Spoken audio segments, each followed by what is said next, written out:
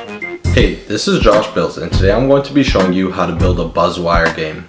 The way this game works is you have a loop and you have to try moving that loop along the wire without hitting the wire. If you do, then a buzzer and light are going to go off.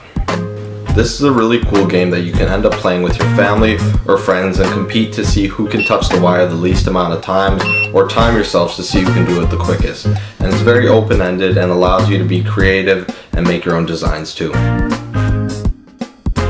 To start off, we need a piece of plywood for our base. The size of the plywood really depends on the size of the game you want, so I go ahead and measure mine out and then cut it out.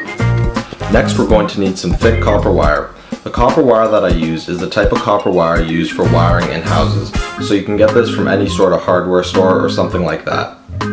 You can cut the rubber open to expose some copper wire in the middle of it. This copper wire is perfect for what we're building. Now we can go ahead and bend this copper wire however we like for our game. The closer the bends are, the more difficult the game is going to be. I actually found my game very difficult to complete without hitting the side, so you might want to make yours a little more simple than this.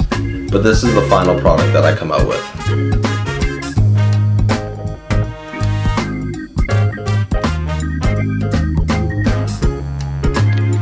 Next, we're going to need the part that you're going to be holding in your hand. This part here is going to be copper wire as well. The part that we're working on right now is essentially going to act as a switch. When the copper wire in your hand touches the copper wire of the game board, it's going to complete a circuit which will cause the buzzer and the lights to go off.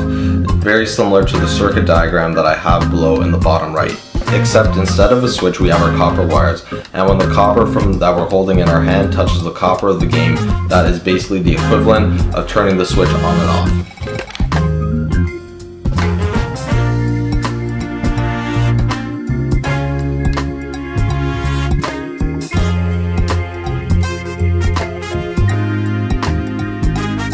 To alert players of the game that someone has touched the wire, we are going to have 2 LEDs that go off and 1 buzzer.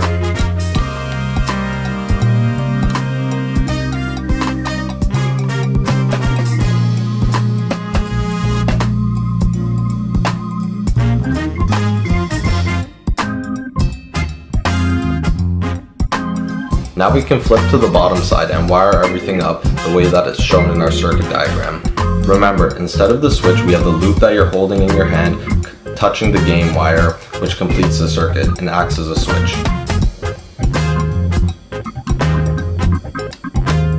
Now we're also going to add a resistor in here. The only reason we need a resistor is because the voltage of the 9-volt battery is a little too high for the LEDs, so it would blow the LEDs if we connected it directly.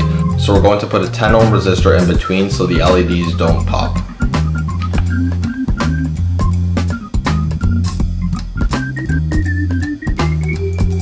Now we can go ahead and test the game out.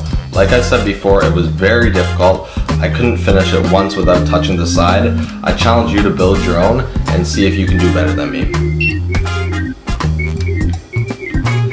As always, if you like this video, please like and subscribe to my channel. It would be greatly appreciated. Also hit that bell icon so you can be notified whenever I post cool videos like this. Thanks for watching.